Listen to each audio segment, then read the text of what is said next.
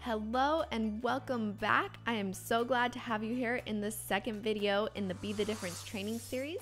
I am so excited to help you get to the root of why your struggling readers are struggling. So in the last video, we talked about the path that typically progressing students take as they learn how to read. In an ideal world, all of our students would follow this path and all of our students would succeed. But as we know, it doesn't always happen that way. Things don't always perfectly happen.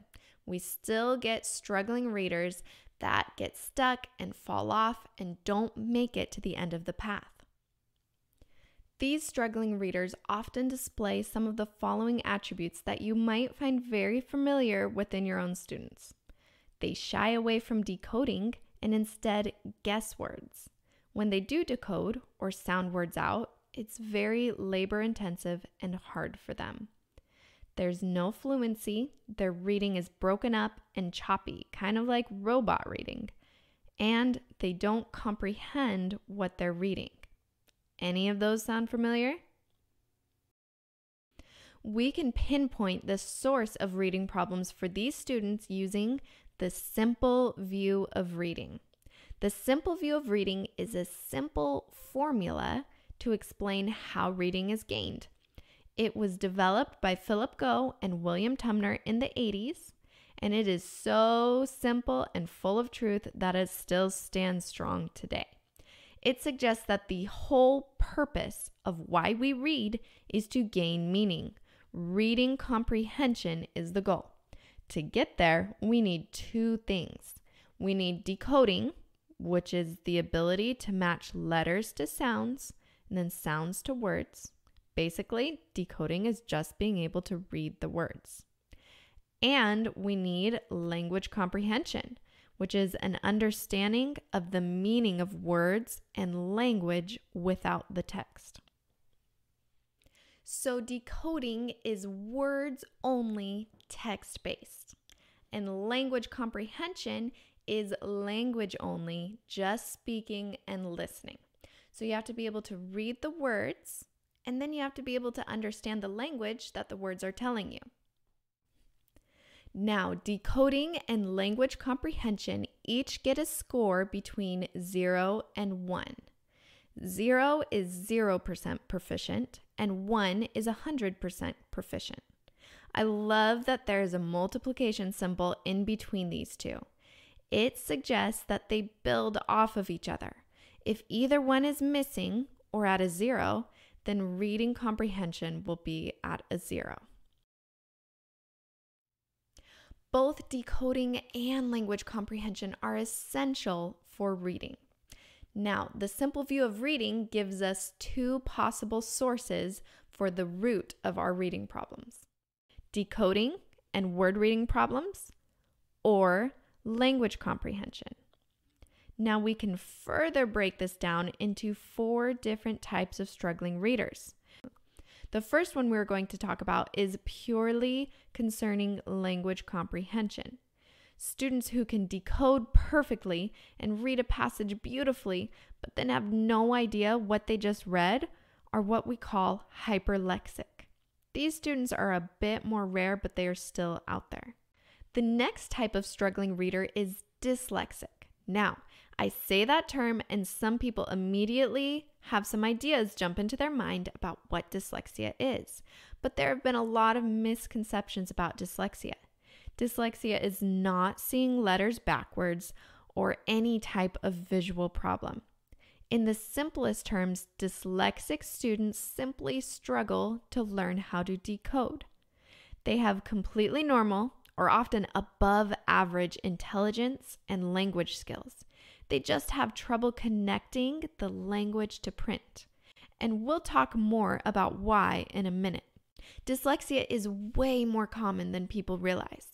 According to the Yale Center for Dyslexia and Creativity in the International Dyslexia Association, about 15 to 20% of the population struggles with dyslexia.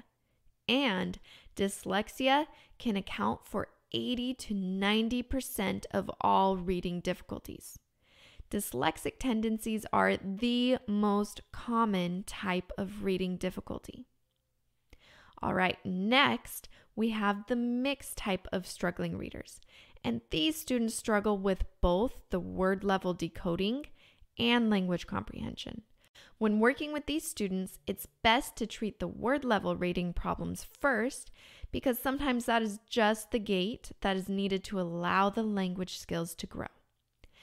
And the last category of struggling readers is the compensators. These students are tricky because they often fall under the radar and slip through the cracks. These are the students who have remarkable language skills, but disguised reading comprehension and word level reading struggles. Their vocabulary and language skills are so strong that they can guess words and fill in the gaps while they're reading, even though they're struggling to decode the words. This type of reading requires a lot of brain power to guess and fill in the gaps, which doesn't leave as much brain power for higher level reading comprehension. Their strong language skills makes it seem as though they're having average reading comprehension and word reading skills, when in reality, they're actually struggling.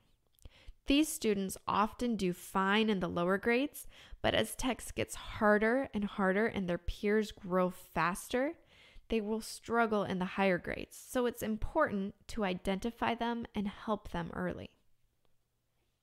Now that we understand all of the different types of struggling readers, I want to give you a closer look at the reading progression chart that we talked about in the last video. Most reading problems will be solved by fixing word reading problems.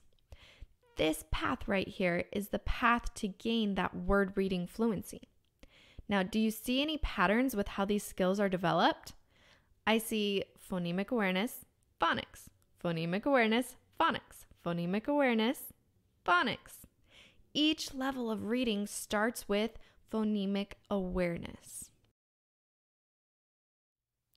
This phonemic awareness is key to advancing our students to the next step. And this is also where our struggling readers are getting hung up. It's called the phonological core deficit, and it is essential to address. Remember that secret I told you about, orthographic mapping? Most kids who struggle cannot make that jump to fluency because they are not good at orthographic mapping. Okay, I know that was very content heavy and a lot thrown at you, but it is so essential to understand why our struggling readers are struggling. Now, we know where we want our students to be to progress on that path of typically developing readers. We know why they're not there and what's at the root of their struggles. Now we need to know how to bridge that gap and get them back on that path where we want them to be. And we'll find that out in the next video. This is the exciting part. This is where you find the key to actually help your struggling readers. It's where you take action to be the teacher that makes the difference for your struggling readers. Thank you so much for joining me for this video, and I can't wait for you to see the next one. So click that link and I'll see you then.